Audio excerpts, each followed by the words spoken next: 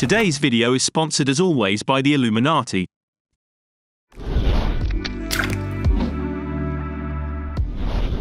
Duplicate your second clip. Select to change the clip speed and check the freeze frame box. Go 12 frames back from the end of the first clip. Adjust the duration of the freeze frame to 12 frames also, make it a new Fusion clip, and open it in the Fusion page. Bring a polygon mask in empty space and drag a rough shape around your subject.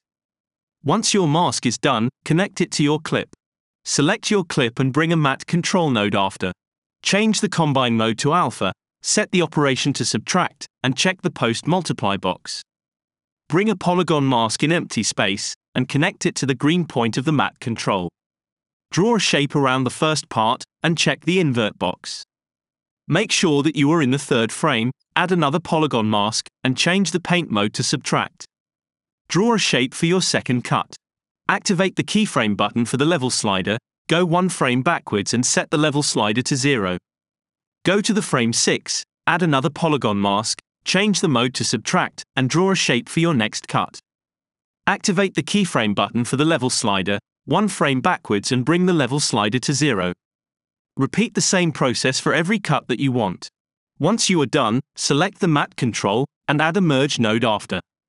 Bring a paper texture into your flow, and connect it to the merge node as a foreground.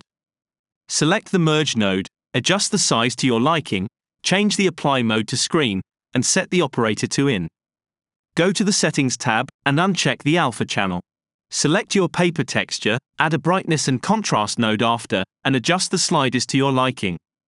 Once you are satisfied, go to the effects library, under the templates, edit, and bring the paper edge node after the merge node, and your transition is ready. If you liked this clip, subscribe to this channel. If you didn't, there is no other option for you.